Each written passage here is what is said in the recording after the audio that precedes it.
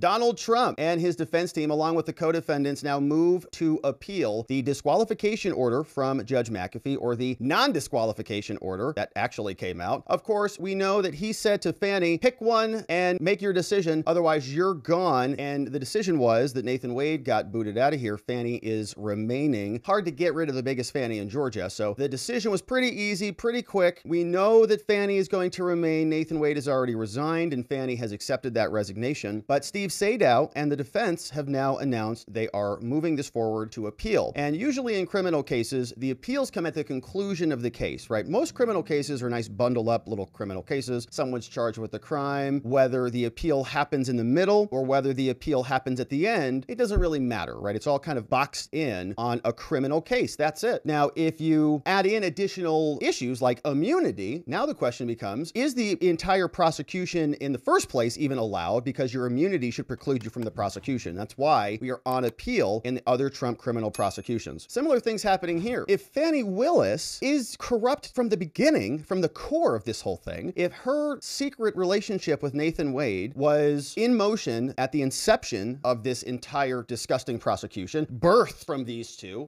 then it needs to go, right? Sorry, it's got to go. The case has to be, terminated. Got to eliminate it because it's not capable of life, to continue to play out this analogy. But it needs to go, right? And so Steve Sadow and the defense are saying we got to go all the way back to the very beginning and this all has to go. So here was his statement. He says, statement of Steve Sadow. And you should be following him, by the way. He's on X at Steve Sadow. He's the lead defense counsel for President Trump in Fulton County in the Georgia case. He says the following: President Trump and 7 defendants have jointly filed a motion requesting the court to grant a certificate of immediate review, asking Judge McAfee to certify that this is an appealable issue so that they can take it up, of its order denying dismissal of the case and disqualification of the Fulton County DA Big Fani. Now, the motion that we're going to read through notes that the court found that Willis's actions created an appearance of impropriety and a, quote, odor of mendacity, an odor of lies, and a stinky odor at that lingers in this case, noxious, putrid, but it nonetheless refused to dismiss the case or to disqualify her. Yeah, it was really weird. It's like, hey, Fani's a big liar, but she can stay as long as another liar leaves. You go, what? Steve says the motion further notes that the court found Georgia case law lacks controlling precedent for the standard for disqualification of a prosecuting attorney for forensic misconduct, right? And the judge, we talked a lot about this. We drew the check boxes on the chart, on the PDF.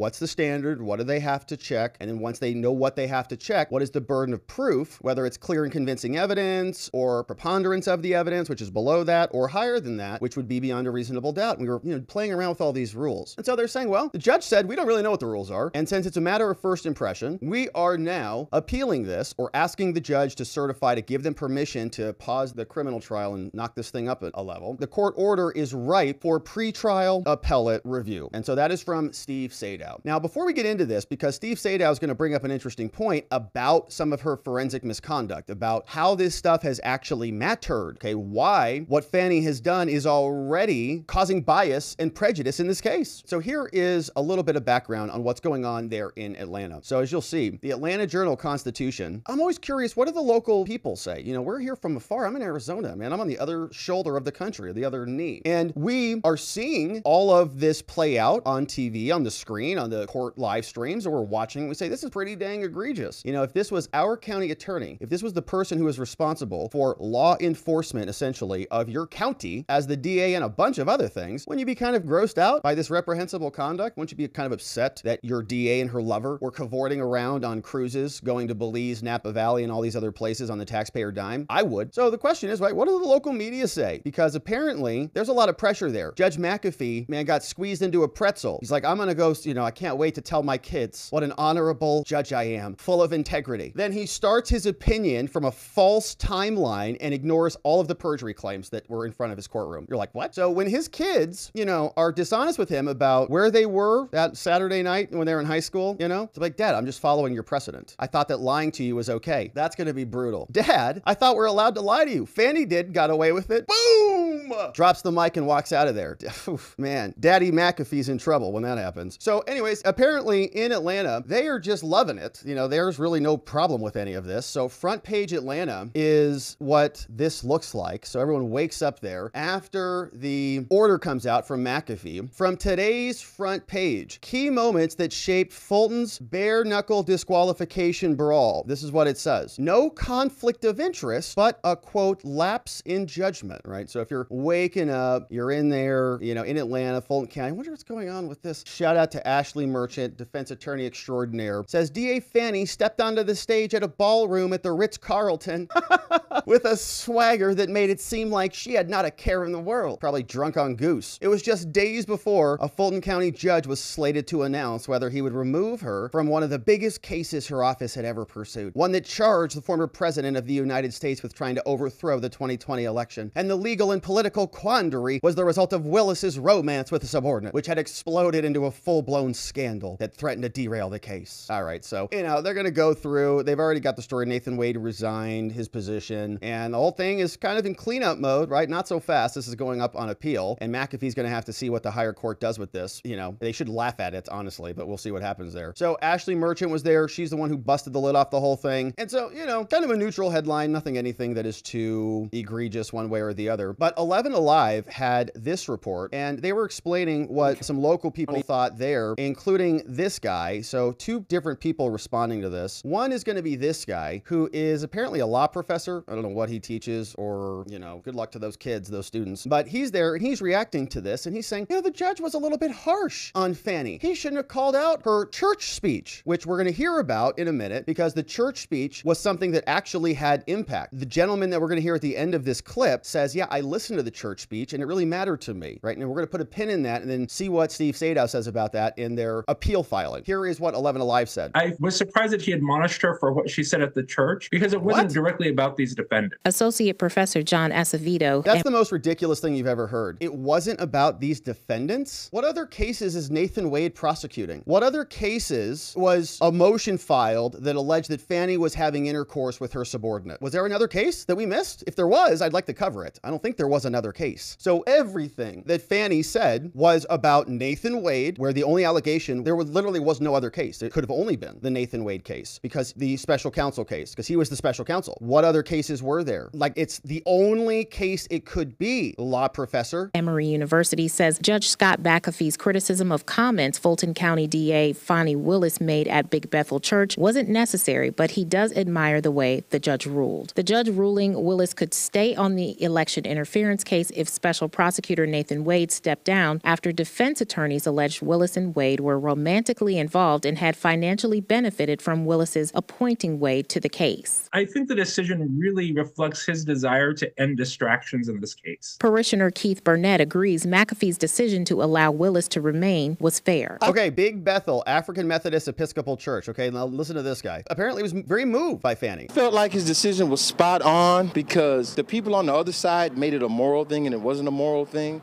It kind of was, though, because she was sleeping with her subordinate. There was a conflict of interest there. They lied about their relationship. It happened in 2019 when they met at CLE Convention for Judges. They put their robes on and their gavels and they got after it there. And that was all covered up. Then there was witness tampering. She lied in her affidavit. She lied in her public disclosure forms. He lied in his interrogatories. They lied to the judge. They compelled Terrence Bradley to lie. That's kind of a moral thing. You know, it's dishonesty through and through. So that's why the other side brought it up. Now you have questions about that. The conflict of interest, of course, is monetary. It is pecuniary. It goes from the taxpayers into the fund that is supposed to be used for lawful, legitimate prosecutions. And then from Fani discretion into Nathan Wade's pockets, and she gets benefits from that because he traveled with her, paid for expenses with actual money, and then indicted her, presumably, on the cruise ships. And that's a benefit, probably, you know, Willis was honored back in January as part of the church's annual Dr. Martin Luther King Jr. celebration service and used her time in the pulpit to address the congregation about the hearing and challenges she's faced both personally and professionally. I appointed 3 special counsel, as is my right to do, paid them all the same hourly rate. No, you did not. One was $150, the next was $250, so that's a lie, Fani. They only intact one. The one you slept with. Burnett was there the day Willis's speech was delivered. Okay, Burnett was there the day the speech was delivered by Fani. Okay, he heard this. Listen to him. He's an average juror in Georgia. And says he was moved by it. The fact is, she talked about demons, she talked about darkness, and she talked about the fact that she's doing her job and she did everything she could in her power to pick the right people. In his ruling, the judge wrote that Willis's comments at the church about the case were legally improper and warned of a potential gag order against her in the future. Hours after the judge issued his ruling Friday, giving Willis the choice to stay on the case if Wade stepped down, Wade resigned. He did resign, so obviously that was impactful to him, right? He said that she was talking about demons. She was calling people racist. She was talking about how God was on her side and how she was doing the right thing, and everyone else was just trying to detract from this, saying that everyone else was dishonest. Ashley Merchant was dishonest, and the co-defendants who joined in on the claim were dishonest. All of that, of course, is not true at all. Fani was the one who was dishonest, and apparently she can get away with it. Fulton County, you can do whatever you want all the time with no consequences. This is what the filing looks like. The case is Big Fani Willis versus Donald Trump and the other co-defendants. You see 7 of them listed here. All of them have committed no crimes and certainly less misconduct or even alleged misconduct than Fani Willis has in her felonious perjury that she committed in open court in front of all of America to see. No one on this list did anything like that. So Trump plus the 7 as co-defendants submit this one, Fulton County, in front of Judge McAfee. The case, we are at a procedural posture where McAfee has just ruled that Fani Willis is not being disqualified. Fani Willis can stay provided Nathan Wade goes and resigns. That's already been done. And so Fani's back on the case. And as far as we know, she's not inclined to go anywhere. Now, a lot of people on the left, even guys like Andrew Weissman on MSNBC, Psaki's favorite, he's saying, you know, she should voluntarily recuse herself because this is not going to be good for them, right? Not only did the judge say in his order that actually allowed Fani to stay on the case that she has an odor of mendacity, very stinky, noxious breath of lies, but that there was further justification for investigating this in other avenues, in other forums. And so Fani is not out of the woods yet, right? She's going to be latched onto this case because in many ways, this is her salvation. It's both her potential pitfalls and end, but it's also her salvation. She's going to ride this to victory and show how oppressed she's been throughout this entire,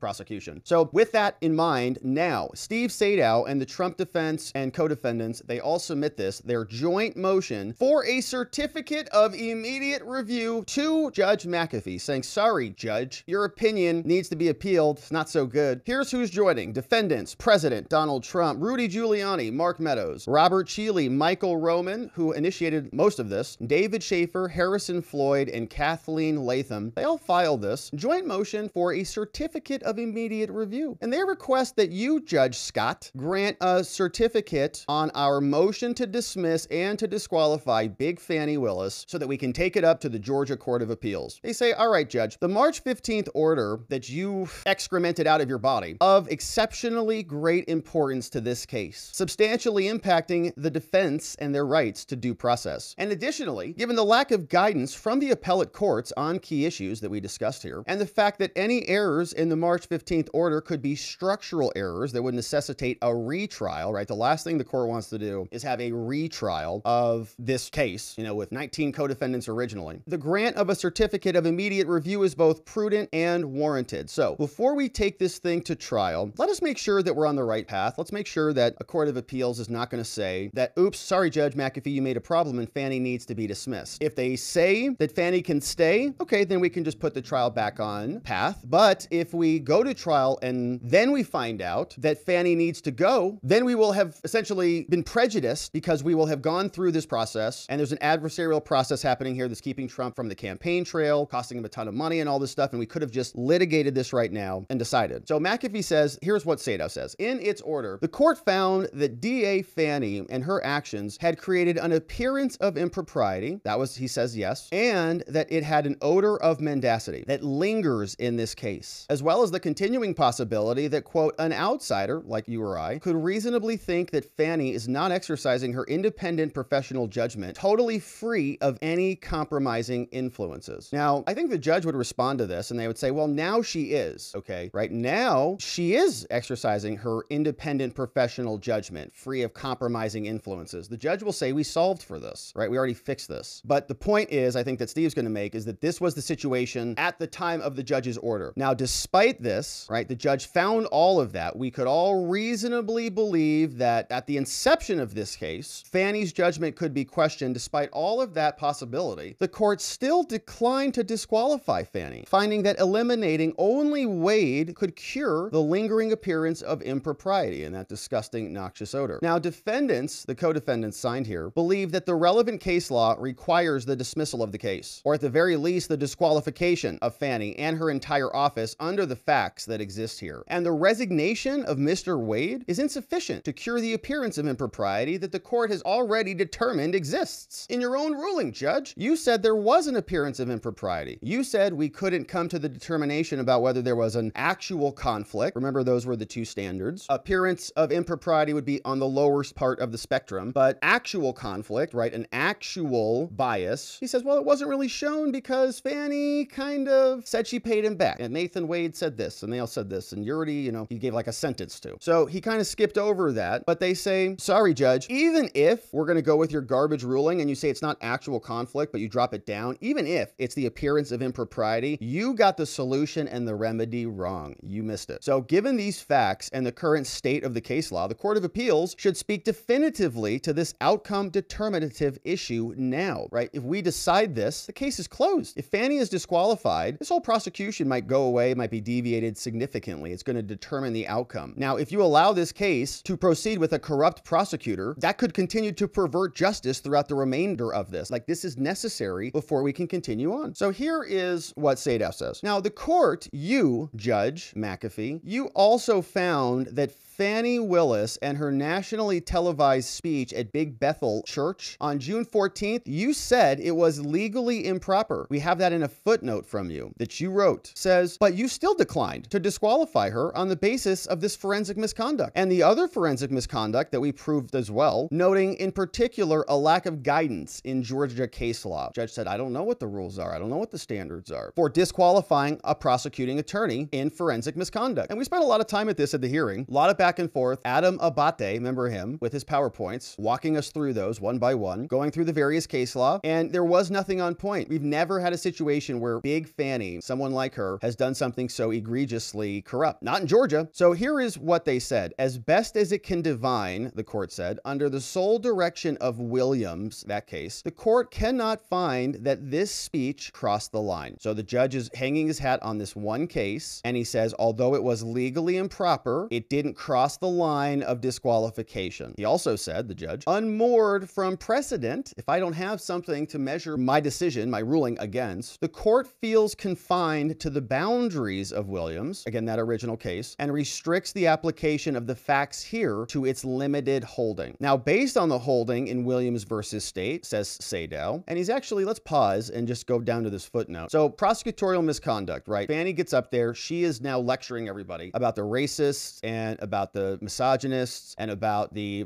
basically demons, people who are anti-God working against her on her righteous path. That's misconduct. We're asking, can the judge disqualify her based on that speech? He says, I just have this one case of Williams. This one case Williams kind of applies, but here's what it says. It's limited. The law review talking about Williams note cited favorably by the court in Williams. It defines forensic. So now we're like multiple layers deep. We're like Inception. So now Williams, this case law, is also citing a law review article all the way down. Now the law review articles like, CNN article, but they can be very, very big, like studies, theses on major areas of the law. So the court cited this law review article, defines forensic misconduct much more broadly than the facts in the William case itself, stating that, quote, the prosecutor's forensic misconduct may be generally defined as any activity by the prosecutor which tends to divert the jury from making its determination of guilt or innocence by weighing the legally admitted evidence in the manner prescribed by the law. So how about that guy we just listened to from the news segment when he was out there saying, I was in church, I heard it. She was talking about demons. She was talking about morality, right? She was lifting herself up, prejudicing the entire jury pool to be on her favor, to divert the jury from making its own determination of guilt or innocence by weighing the legally admitted evidence. No, the legally admitted evidence comes in through the court, not through Fani's big mouth in church, where she lectures everybody, even though she had a relationship with a man who was married. So now we see what we're relying on. And so now what they're doing doing, and I think this is important to really take time on this, is because they're showing that Judge McAfee's holding, which is based on Williams, is actually not that great. Okay, Williams was relying on some of this law review stuff, but this law review stuff, if you dig into that, they actually are saying, Judge, that article is actually more in alignment with our perspective. It's pretty loose standard. If it tends to divert the jury from making its own determination, you got to go. So it's like, Judge, if you relied on Williams to not get rid of Fani, you did that incorrectly, okay? Because Williams, if you actually read the law review article that they reference in the opinion, it's even broader. So had you actually gone all the multiple layers deep there, Judge McAfee, you probably would have come back out and agreed with us. So he says, okay, based on the holdings in Williams versus State and the other persuasive authorities from the U.S. Supreme Court and other jurisdictions cited to the court on forensic misconduct, however, they say it is likely that the Georgia appellate courts would decide that Fani and her forensic misconduct requires her disqualification in this case. So just kind of showing that the judge's authority, right? So Williams versus State is coming from the Georgia, it looks like, Supreme Court. So we have different types of authority in the law. We have binding authority and persuasive authority. Binding authority is stuff that comes from a higher level court. So for example, you might have the Georgia or,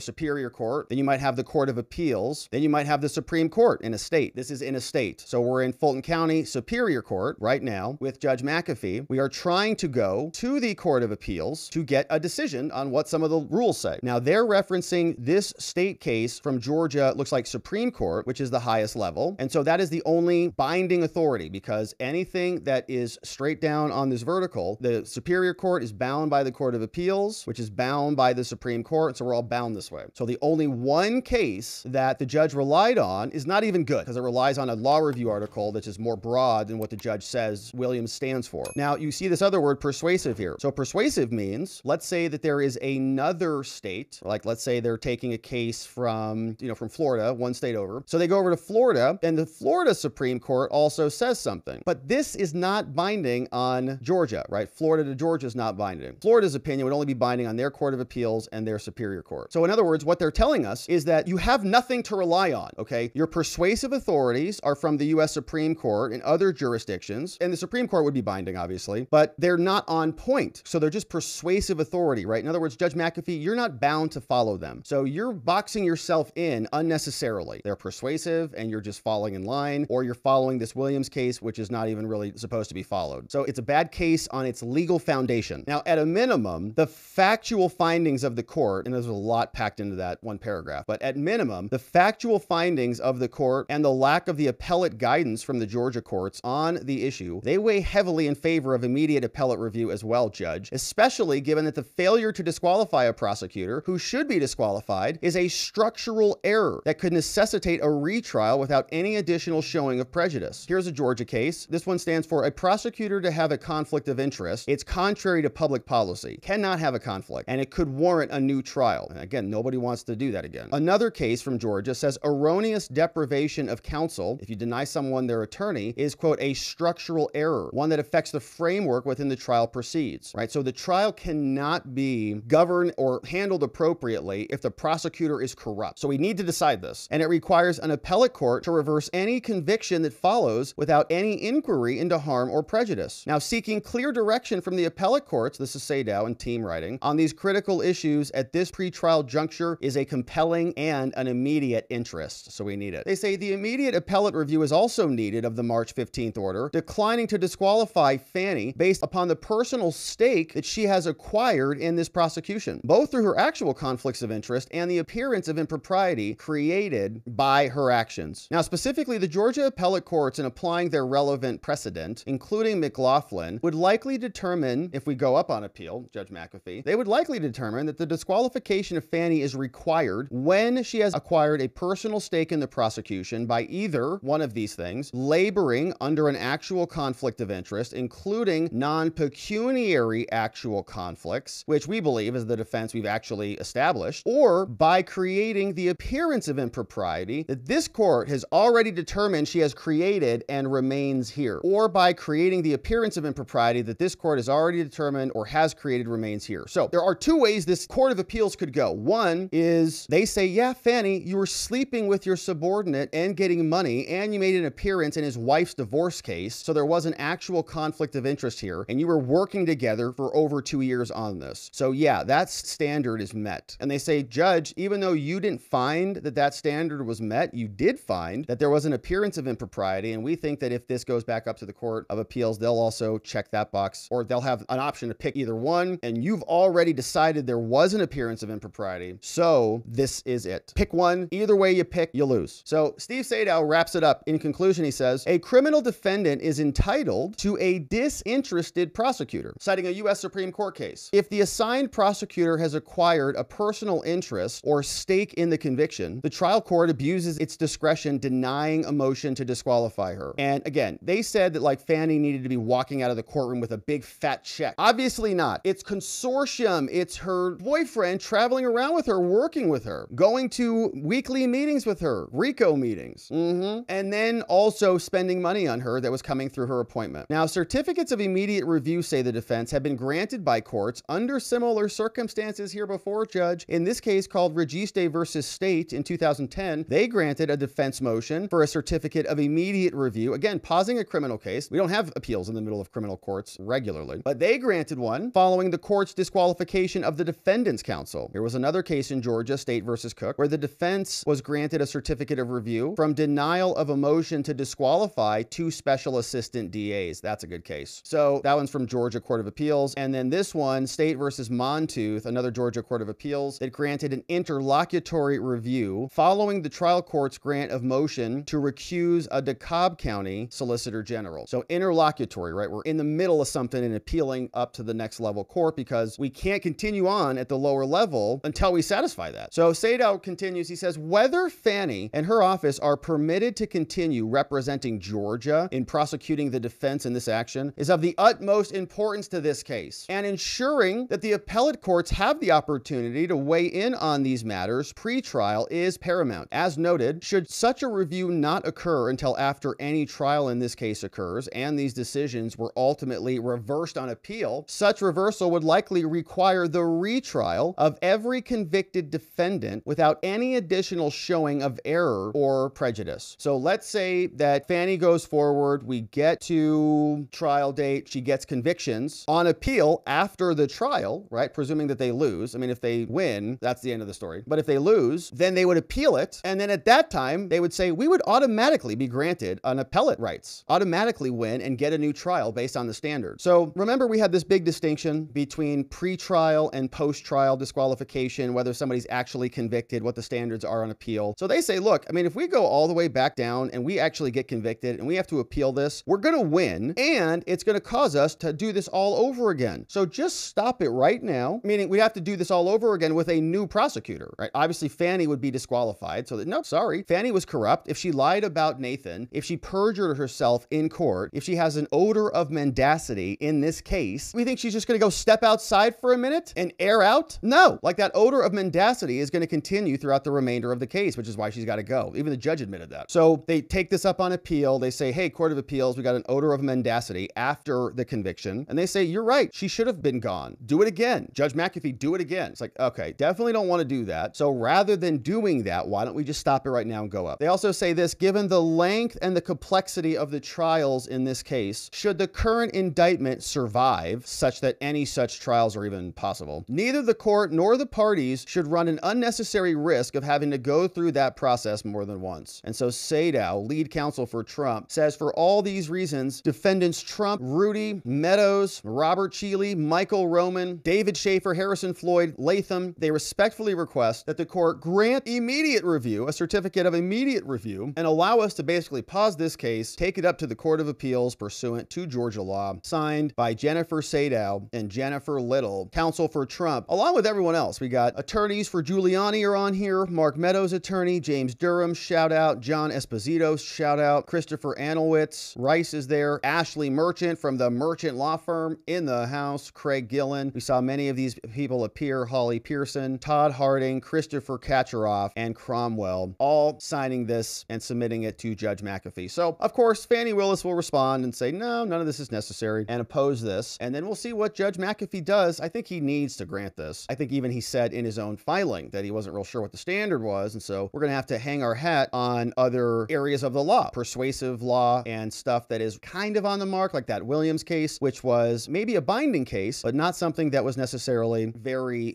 full of on-point material. And so we've got some reaction to this. We're going to hear from MSNBC, Alina Habba, of course. They were all commenting on the judge's opinion. And we also have this story about Nathan Wade, who actually canceled an interview right after the order came out. But here's what MSNBC said about this opinion right after it dropped. And there was a question about whether they were creating out of this court, out of Scott McAfee's courtroom, a solution that would not impact other cases throughout Fulton County. Here's what MSNBC, when they were talking about the McAfee decision. For example, being an odor of mendacity remains. Did McAfee consider in any way, do you think, the impact that that type of finding could have other cases that Fani Willis is prosecuting in Fulton County? Well, he certainly should have. I mean, this is a high media interest case. The judge should have known that anything that he wrote in his opinion would be disseminated. You know, people who viewed the testimony in this case viewed it differently. The judge has his view. He's entitled to his view. The reality here is that the trial is months away at a minimum, if not longer than that. It's unlikely that... Not longer than that? Yeah, like in the next year? Or longer, like not this year, like not before the election. And if McAfee does grant the appeal, well, Trump's going to make the same argument that everything needs to stop at the lower level Superior Court. So the clock will just continue to tick away. This language will linger in the minds of jurors. You know, we are hyper-focused on the news in this moment, but people tend to forget over time. So at the end of the day, I don't think this impacts the ability of prosecutors and defendants to select a fair jury. But overall, this really became a sideshow. It became a real debacle. And looking at it in hindsight, it's possible that Willis could have cut it all off by filing in response to the defendant's initial motion, acknowledging the relationship, saying it wasn't a conflict of interest. But like everything else involving Trump, and I think this is an important point, this is something that's been blown out of focus for political purposes by defendants in a way that judges wouldn't tolerate in a normal course, in the ordinary course of business. And it's a cautionary tale for every prosecutor who's involved in a case against Trump. They have to be prepared to move their case forward, as prosecutors do, focused on the best interests of the case while trying to minimize the sideshow. What is she talking about? Prosecutors should be aware. Prosecutors should be advised. Don't indulge in the sideshow. Don't sleep with your subordinates, is I think what you're saying. Is that right? We would agree with that. Like, don't be corrupt scumbag prosecutors and you won't have a sideshow to indulge in. That's the point. Fani caused it. If she would have kept it in her pants, nobody would be here. But she couldn't help herself. All right, so that's MSNBC. Now, speaking of people who can't help themselves, here was Nathan Wade. And I was pretty excited about this over the weekend. I thought, oh my gosh, this guy's so dumb. He's going to show up on the media. Wow. This was what came out on the 16th. I think this was a Saturday. Tomorrow on Meet the Press. Whoa, an announcement. Kristen Welker has an exclusive interview with Nathan Wade, former Fulton County Special Prosecutor Nathan Wade. Oh my gosh. And look at the headshot they used for this guy. That's the headshot that we use in the thumbnails because he looks so miserable. That's the one that I put next to Fani Willis when I'm trying to make him look like, you know, I definitely should not have done this, you know. So I was pretty excited about this. I was excited to see him come out here and give his talk, give his little speech about what a victim he is and about how horrendous the MAGA crew is. But look what happened. We fast forward just a short time later. When did he post this? 2:07 p.m. And then later this evening, oh no. So that was at the original post. And then at 7:09 p.m., so 5 hours later, they say, womp, womp, not going to happen. Nathan Wade this afternoon confirmed an in-person interview on our broadcast tomorrow morning. Late this evening, he is canceled, citing a family emergency. Fanny's family or Jocelyn and the actual kids? I don't know. The original broadcast lineup with Ben Cardin, Ben Cassidy, and Jose Andres will proceed as planned. So what happened? He got a phone call from Fani? Don't you dare go on MSNBC or NBC. He got a phone call, right? Probably a text message from Big Fani. Anyway, so he did not show up, obviously, and probably a good call for him. We've got the left is melting down over Trump. They're just having a difficult time with all of this. But Byron Donalds is saying that maybe Fani and Nathan are still in some serious hot water because we know that the J6 committee backchanneled and colluded with Fani Willis. Here's our friend Byron Donalds over on with Newsmax. We're finding out that the January 6th committee deleted information. They got rid of information they collected. You're finding out now that Cassidy Hutchinson was spun up by Liz Cheney and others to deliver a phony story that was debunked.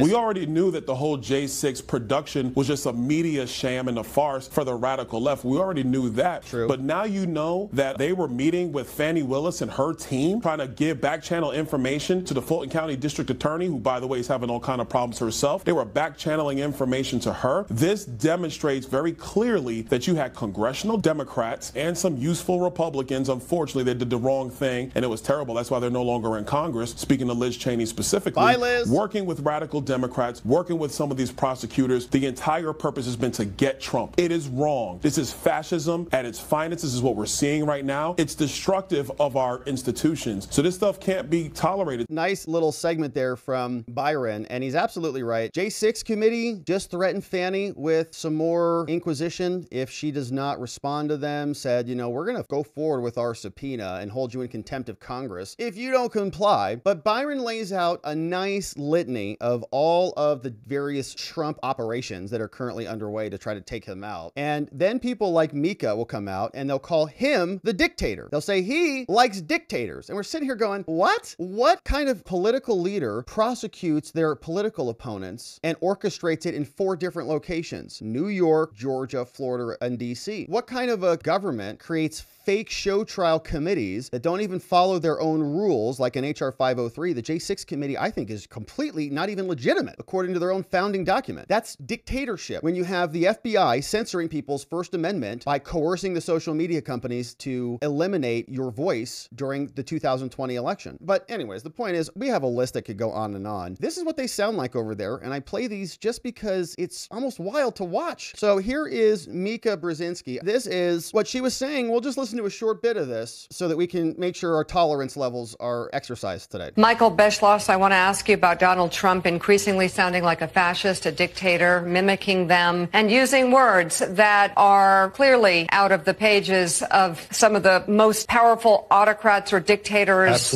of our time in the world. I guess the fear is that for some Americans who may not be informed about history, inform us. There's that vulnerability that Trump preys upon. And then there are those who are making the choice. And I need to understand that. Is there any precedent? Or is this how fascism works? Are they sucked in and brought in on different terms, whether Trump has something on some Republican leaders or others are just so uninformed they don't care? Is it a mixture? How does it work? Is there a precedent? Can you please explain how insane my opponents are after she just gets done after a full minute there on some bizarre rambling screed about how much Trump likes dictators? It's going to be a bloodbath out there, says Mika. Okay. All right. So that's what they sound like. Now, here's Alina Habba, who says, you know what? When Trump wins, there are going to be repercussions, obviously. I mean, Barack Obama taught us all this. You know, elections have consequences and there are repercussions for how you vote. And so let's get this clip queued up. Alina Habba, one of Trump's attorneys, showed up to have a conversation about this and was asked about the fallout from McAfee's ruling. And here's what Alina Habba had to say. The legal situation I'm having shouldn't exist no matter who's sleeping with who. Let's start there, Jesse. We all know that. I think that the fanfare and the craziness that Miss Fani Willis has brought to the table with Mr. Wade has been quite honestly entertaining but distracting from the key fact of the case, which is that President Trump did not do anything wrong. This case was brought clearly by selective prosecution, persecution, and only for election interference. We see that now. What's more troubling today is that, you know, this judge we have has, as you said, punted. He allowed an out, but that doesn't mean that the case should still stand. We had 3 counts dismissed against President Trump, 3 counts dismissed against another defendant. That was a great start, but let's not deny what's happened here, Jesse. This case was brought intentionally this year. It's old as can be, just like Stormy Daniels, just like a lot of these cases that we've seen that are witch hunts, to stop Trump from campaigning. So while I appreciate all of it, and it is quite entertaining, I'll give you that. I don't disagree with you. I think that we can't be distracted from the fact that this case entirely should be thrown out. Miss Willis is clearly compromised. The taxpayers should be outraged in the state of Georgia, and they should take action against her. When we eventually see these text messages, and I believe we will see them, and they show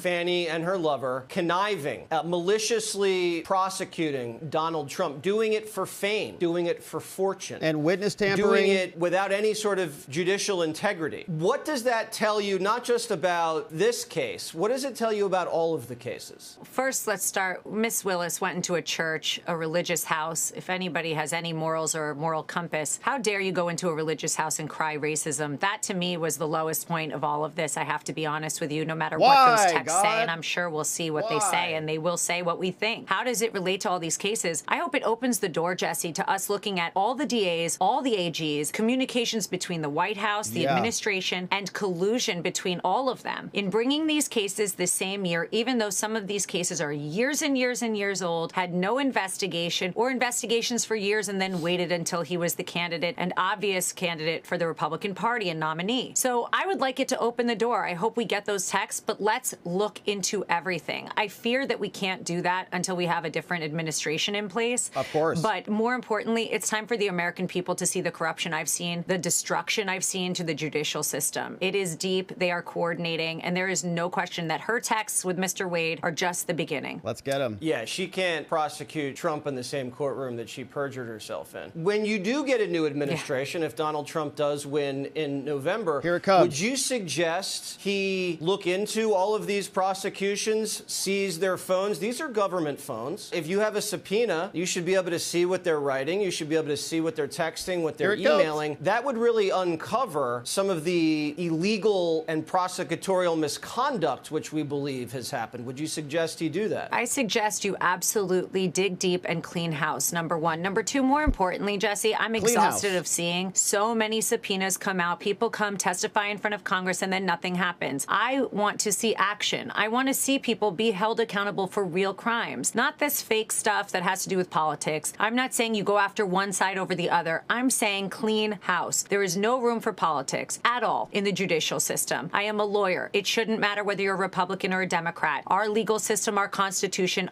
is about America, period. So I would absolutely recommend that we take a look, clean up, and start from the top. Woo!